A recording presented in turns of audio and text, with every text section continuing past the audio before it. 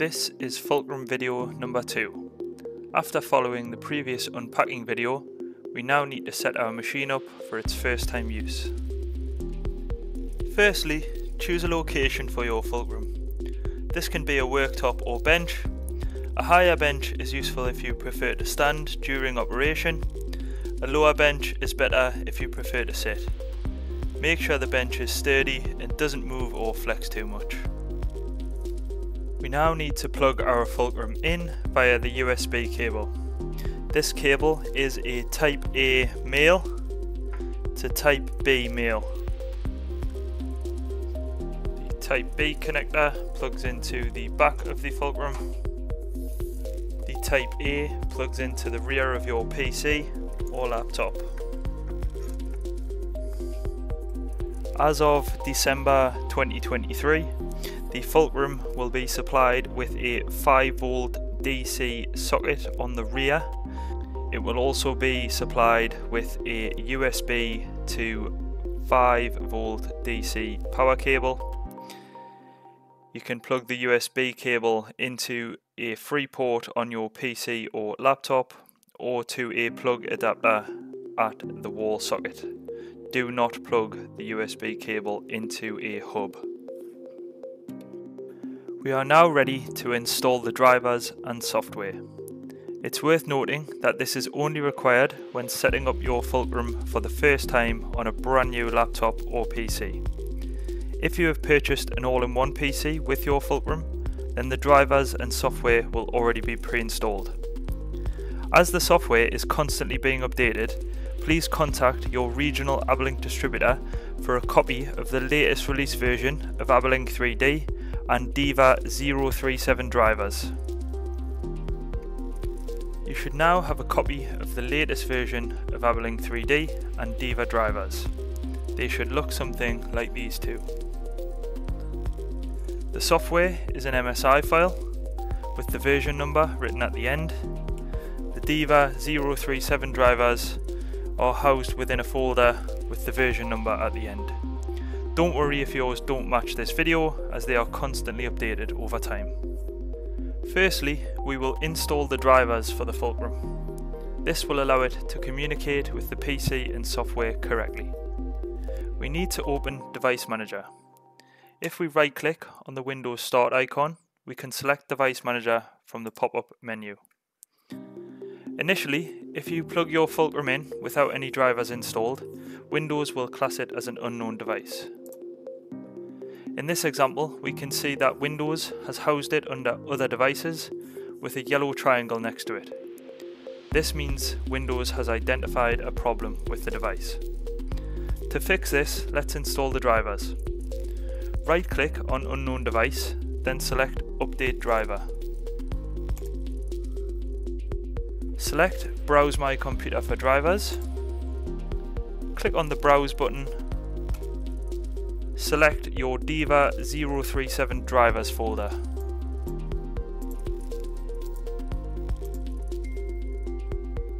Select OK and then Next. Windows will install the drivers. Click Close when it's complete. You will now find there's a new tab within Device Manager. This is Position Measurement Devices. Within this tab, you'll see the Diva 037 USB encoder interface. The drivers are now successfully installed. We'll now install the software. Navigate to your install file. Double-click the MSI file to run it. Windows will now execute the command. Select Next, Next, and finally click Install. Abalink 3D will now install on your PC. Once the install is complete, select Finish. You will now see two icons on your desktop. Abalink 3D V4, the white icon, is used for communicating with the Fulcrum. Abalink 3D Offline, the blue icon, is the offline software for creating programs away from the machine. When operating the Fulcrum, always use the white icon. We can now restart the PC and get started with Abilink 3D.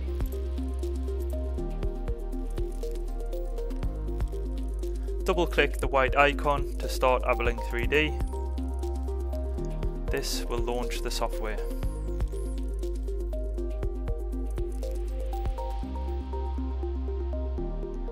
The first thing the software will ask us to do is reference the machine. You'll see over by the right hand side of the screen the red machine reference required box. We will now individually reference each of the machine axes. As we reference each one, the letters will disappear. Once all axes are referenced, the red box will also go away. Firstly, we'll move the quill left and right. This will reference the C-axis encoder and make the X letter disappear. We'll then move the quill forwards and backwards. This references the B-axis encoder and makes the Y letter disappear. Finally, we'll move the quill up and down. This references the A-axis encoder and makes the Z letter disappear. Machine referencing is now complete. The Fulcrum has two different probing options. In the 2.5D kit, you have 3 straight down probes. These are the 3, 6 and 8mm diameters. The 3 and 6mm probes are for general measurement. The 8mm stylus is a master probe for reteaching the gauge plate and fixture plate. The Fulcrum 3D kit includes 2 star probe options. These are the 3 and 6mm ruby ball options. Both kits will include a tension bar. This is for tightening and loosening the stylus on the quill. To fit a standard stylus, simply locate the M4 thread on the end of the quill. Gently thread the stylus until it seats against the face of the quill, and then use the tension bar in the through hole to gently give it a nip. To fit a star stylus, firstly feed the Z- star into the through bore of the star assembly.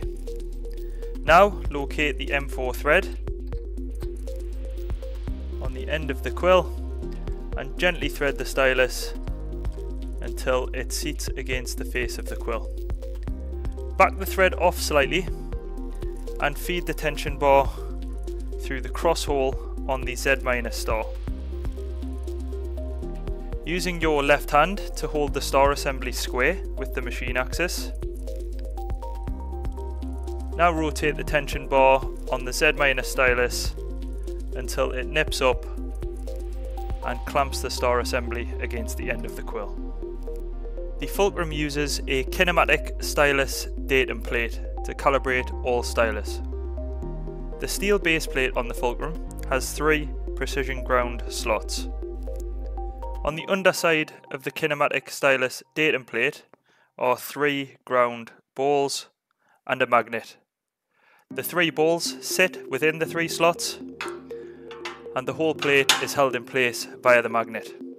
This means it will locate in the same place every time and stay secure during datum cycles. We'll start by calibrating the 6mm straight down stylus from the 2.5D kit. Fit the stylus as per the previous section. We will now open up Probe Manager. Click on the gear icon in the top right hand corner of the screen. Now click on the stylus and gear icon. This opens the Probe Manager window. Firstly, we will need to build a new probe. In this example, I already have stylus in here. If you want, we can delete them all out by dragging a box around all offsets and hitting the delete icon. To build a new probe, we will click on the Build New Probe icon. We are now within the Probe Builder window. We will left click on the D6 by L20 in the right hand window, then click on the green tick. This simultaneously adds the probe and closes the probe builder window. We now need to tell the software that we have the D6 by L20 screwed into the end of the quill. To do this, we will right click on the offset within Probe Manager. From the drop down box, we will select Set as Active. The software now knows that we have the 6mm straight down stylus fitted to the quill. We are now ready to datum the stylus. To datum the fixture, right click on the offset within Probe Manager and select Datum Fixture from the drop down list. This will open the Fulcrum datum window. Holding the quill near the stylus, move the 6mm ball over to the datum fixture plate and seat the ball in one of the three 3-ball cluster location spots. It doesn't matter which one you choose. Hold the ball in place until you hear a beep from the software. Once you hear the beep, remove the 6mm ball and locate it in one of the other 3-ball cluster locations. Hold it in place until you hear the beep. Once you hear the beep, move on to the final 3-ball cluster location. Hold it in place until you hear the beep. Upon the final point being registered, the software will close the Fulcrum datum window. It will then update the XYZ offsets, the last qualification date and datum error within Probe Manager. It's worth noting that we expect to see no higher than 10 microns within the datum error box. In a perfect world, it would be 0, but if it's higher than 10 microns, it indicates a problem. If the datum error is high, make sure the stylus is clean, secure, and free from any damage. Then run the datum cycle again. We'll now look to calibrate the 6mm star stylus from the 3D kit.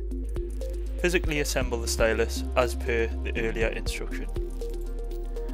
We now need to add the offsets into Probe Manager. Click on the gear icon in the top right hand corner of the screen. Now click the stylus and gear icon. This opens the Probe Manager window.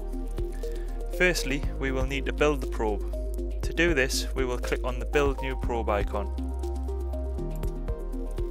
This opens the Probe Builder window. Select Fulcrum Star 6mm from the right hand window. We will then hit the green tick. This simultaneously adds the offset into Probe Manager and closes the Probe Builder window.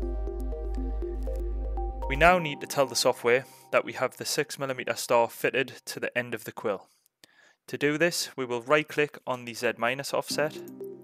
From the drop down list, we will select Set as Active. This now tells the software that the star probe is screwed into the end of the quill. We are now ready to datum the star stylus. To datum the star probe, firstly, right click on the Z- offset in Probe Manager and select Datum Fixture from the drop down list. This will open the Fulcrum datum window. It has an extra star datum section versus the standard straight datum from earlier in the video. This section houses the data fields for all 5 star offsets. These are the X-, which points to the left, X+, which points to the right, Y-, which points towards the front of the machine, Y+, which points away from the front of the machine, and finally the Z-, which points down towards the table. To start the datum cycle, we need to seat the Z- ball into one of the 3-ball cluster locations on the datum fixture plate. It doesn't matter which one you select, seat the ball within the cluster and hold it steady until you hear a beep. After you hear the beep, you can move on to the next 3-ball cluster location, hold it in place until you hear the beep, then move on to the final 3rd cluster location. So let's have a go at doing that. Again, we'll start off bottom left, seat it in place until we hear the beep, move on to the next cluster location, and finally the 3rd cluster location.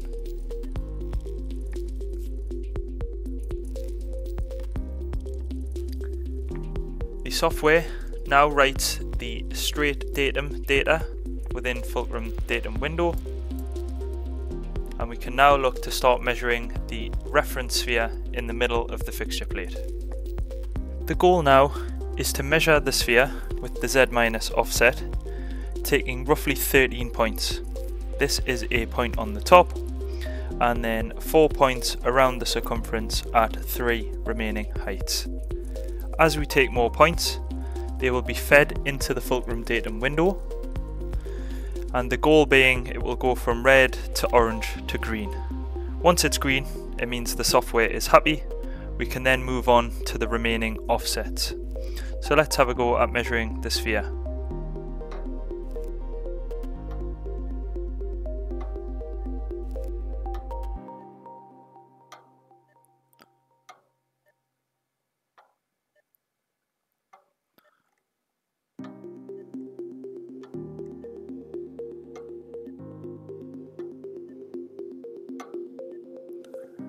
So now we have the 13 points.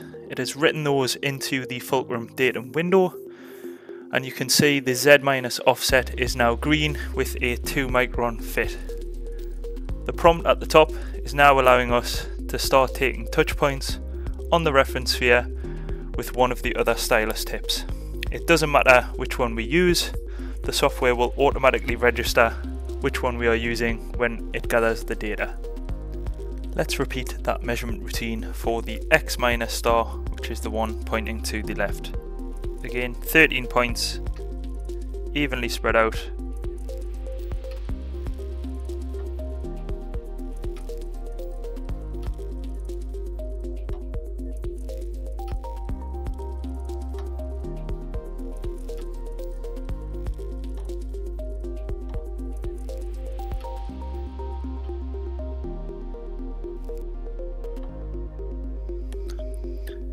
We then have the X- offset green. Repeat the process for the remaining 3 star probes until all offsets are green.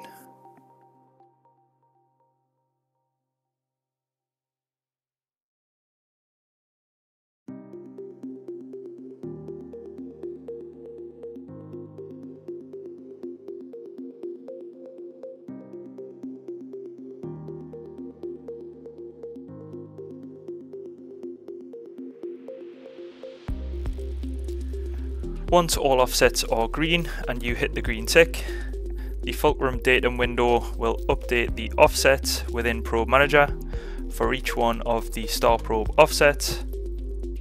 It will also update the last qualification and datum error. Please verify the datum error on all Stylus calibrations. Again, this should never be higher than around 10 microns. If it is higher than this, it indicates an issue. Please make sure all Stylus are clean, secure and free from damage, and then rerun the datum cycle if this is the case. You are now ready to start measuring as all your Stylus are set up and calibrated. Please move on to Fulcrum video number 3 to learn how to use the software and measure your components.